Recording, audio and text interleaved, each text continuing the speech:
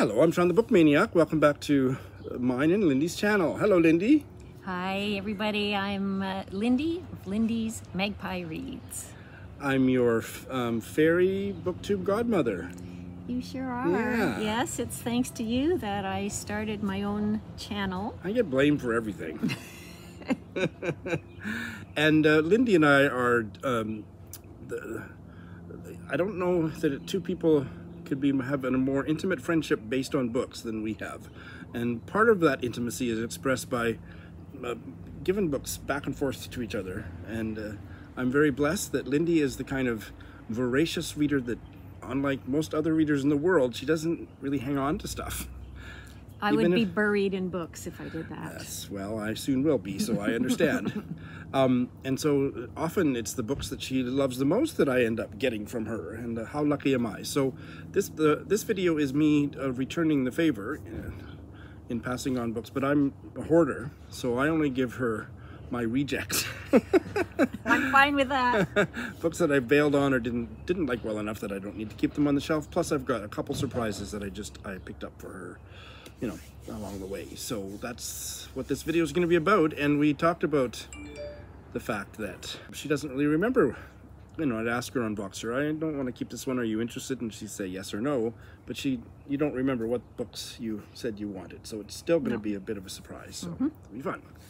Here's the first one. Days of Afrekete. Asali Solomon. Yes, I don't remember. It was one that I checked and it was on your TBR. And I said, do you have this one already? And you said no. And it's,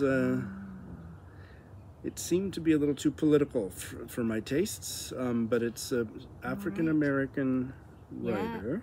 FBI is warning that there could be corruption charges. Right, and so it's that kind of a story, but it's inspired by Mrs. Dalloway, Sula, and Zami by Audre Lorde. So, okay, I liked all three of those books. Yes.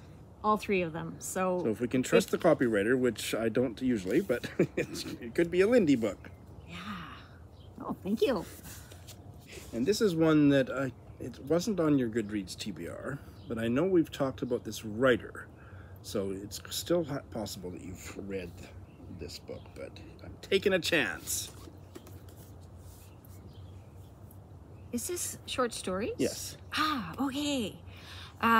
I have read many of Mavis Gallant's short stories. I can't remember which collections. It's actually been quite a while since I've read any. Show the book. Here it is. Home Truths. This is a really nice edition. McClellan and Stewart. Mavis Gallant. Yeah. And I believe this is the one that is set, these stories are all set in Canada. It's one of her only collections that... Oh, okay. I know for sure I did not read this. Oh, good. And I've mostly read her stories that are set in France. Expatriate. Yes, with maybe one set in Canada. Yeah. So, this is the one, so... Yes. Thank you. Great. Thank you. Very happy. Mavis Gallant is I think she's the best short story writer in the world, but that's very arguable. And I often, depending on what kind of a day I'm having, I'll go back and forth between her and Alice. Monroe. But Mavis Gallant is not nearly as well known. So anything I can do to put her in you all's face on my videos, I will do. But that's Mavis Gallant. Yeah, I think I told you about this great play about Mavis Gallant at the end of her life that I saw at the Vancouver Writers Fest. Is that by the CBC guy? Mm-hmm.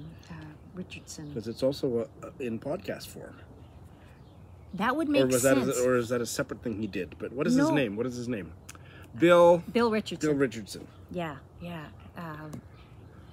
It was a staged reading as opposed to in play format, so it would work really well as a podcast. If I can find information about the podcast, it'll be in the show notes as well. Or I guess you're doing the show notes, so I'll leave that to you. If I can find information, I will put it in the show notes. I can help you with that. This is another one that I was surprised that you wanted, because I've never heard you express interest in this series of books, or this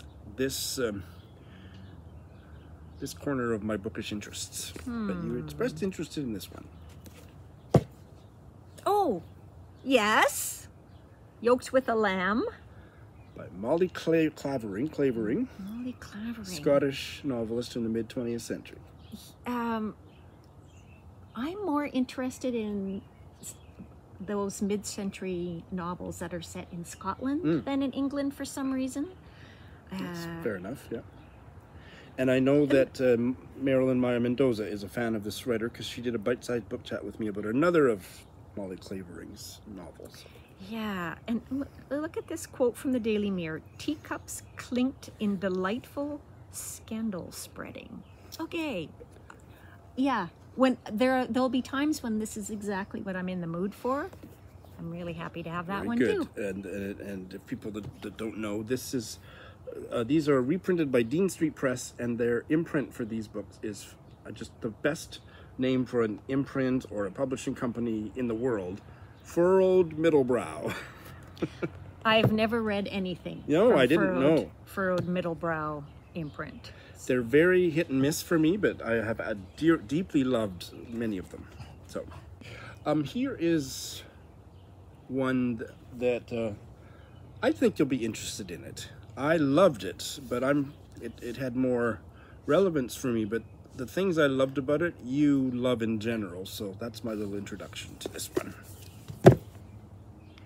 Courting Saskatchewan by David Carpenter. My old prof. Yeah. So a celebration of winter feasts, summer loves, and rising brookies. I believe that's a type of, I think it's a fish, but I forgot. Oh, yeah. Yeah, that is a kind of fish, that's right. Like brook trout. Maybe. Yeah. That part didn't stick with me. But it's lots of nature writing, and it's funny, and it's I loved all that and loved learning more about David Carpenter because he was my prof. That part might be lost on you, but I think that there's lots of that you really connect with. Yeah, this type of personal essay writing and nature writing is definitely up my alley. Yes, now and the Saskatchewan tie won the Saskatchewan Book Award. It did. And did it happen to be signed? It is for Jenny.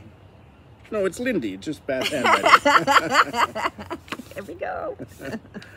And Thank you, Shawn. There's one of his poems about winter, February in Saskatchewan, that I read on my channel, if you remember. But if you don't remember, it's in the book. Yeah. Poetry is something that I like to read over and over again. So yes, I vaguely remember. I only vaguely remember it too, but it was probably the only poem he ever wrote, I think. So it certainly struck a chord for me in February. The next one is translated German autofiction. Okay, I don't remember this one at all. No. This, I think you're going to like it. I didn't end up liking it very much, but it's autofictional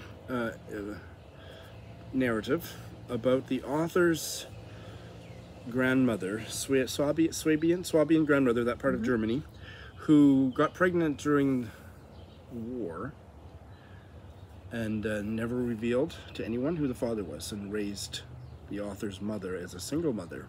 And other than that, she and then really didn't speak about anything. Like, she was one of the quietest people on the planet. And so it's a memoir about growing up in such a silent, secretive household with a grandmother that, other than saying, get your hands off the table, get your elbows off the table or something, or you should pray more, really didn't ever speak.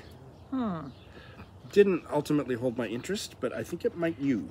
It does interest me. I see that Katy Derbyshire translated is from the translator, and Sophie Hughes, who's also a translator, gives her a blurb. Yes. Yeah.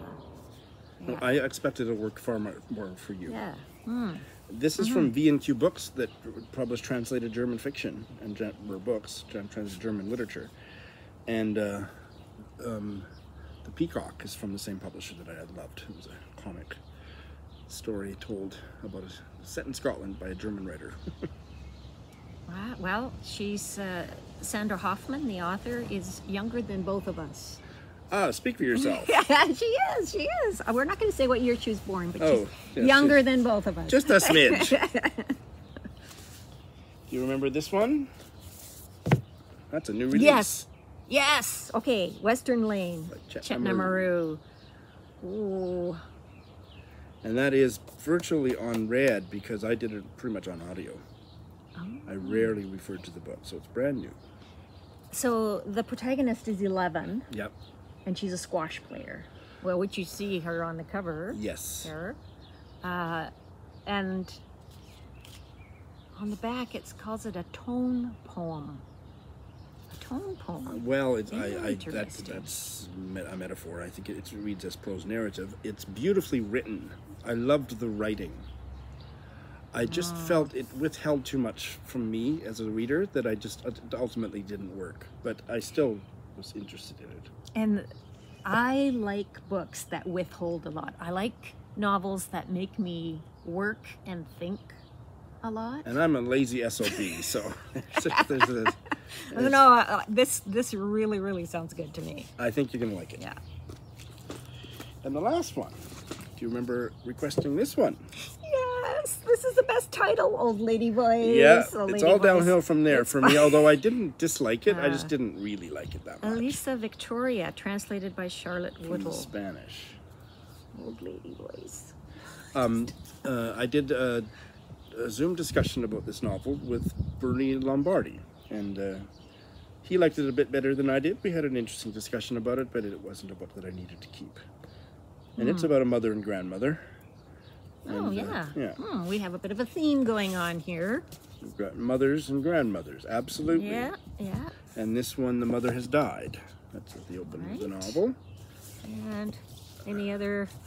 Well, Mavis Gallant, to the degree that any of these short stories set in Canada are autobiographical, her mother died when she was young, and I believe that's a big part of many of these stories. Right. Says she was growing up in Montreal in the 30s and 40s. Yeah. So there you go. Happy reading. Thank you, Shawn. Thank you. This is great. Just like Christmas. Yeah. And thank you, everybody, for watching. I have to go away and read now. There you go. Bye.